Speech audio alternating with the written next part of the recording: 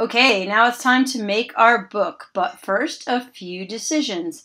So before we go into InDesign, I'm here on the Blurb website, and I just want to go over a few of the sizes and formats that you can choose.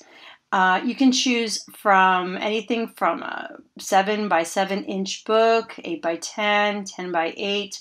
So it's going to show these to you here. And these all have beautiful paper and a really beautiful color. You can also choose a bit of a more inexpensive option. You could choose a 5 by 8 or a 6 by 9 book. 6 by 9 books are very popular size trade book, to the trade, that would be called. So it'll show you the prices here. You could also choose to do a magazine, and it will show you the difference between an economy magazine and a premium magazine. The book that I'm going to make is going to be a 6 by 9 book, so I already know that. The second decision that you need to make are the covers. So you have 3 different types of covers here. And the first type of cover is a hardcover book with a dust jacket. And everybody knows this kind of book. It has the paper wrapper on the outside. And if you take the paper off, you have a linen book cover. You can also choose the end sheets and the type of paper here. My personal favorite is the image wrap book, and the image wrap book is a book that has a full color hardcover, but it wraps all the way around the book. It seems a little puffy. I don't know if you know what I'm saying, but there's no paper to get dusty or fall off or lose or anything like that. So this is another type of hardcover. Softcover books are exactly what they sound like. It's a soft cover, so the cover is nice and floppy and is printed on a glossy cardstock to differentiate it from the pages. And these are also really, really beautiful. So I know that I'm definitely going to do a soft cover, and I know that I'm going to do 6 by 9, so I'm almost ready. There's only one more question that you'll be asked when you go into InDesign, and that's what kind of paper you want. And you can order a swatch kit, and I do recommend that you do that. If you order the swatch kit, I think they're about $7 or $8, and they will refund you all of the money when you order your book. So you're paying the $8 now, but when you get your book, when you order your book, they'll take that off. So that's pretty nice. And here's a listing of the different kinds of papers, and it's sort of hard to obviously pick a paper from a screen. So if you order a Blurb swatch kit, they'll send that to you in the mail, and it'll allow you to actually see the ink and touch the paper and know what you're buying. All right, now that we know the format of our book and the cover that we want, we're going to come in here to InDesign and go to the File menu.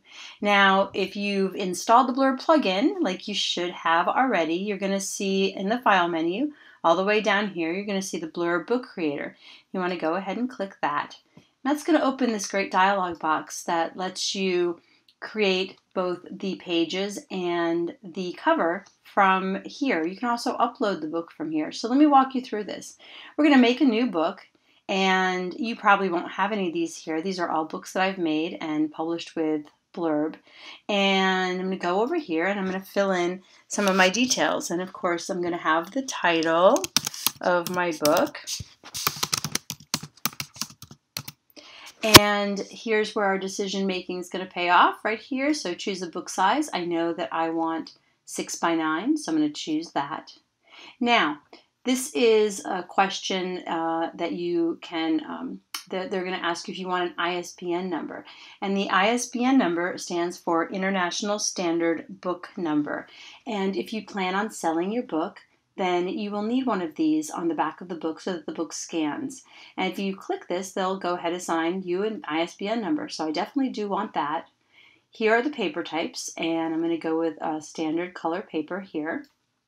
And here is the cover type, and I already know that I'm going to do a soft cover.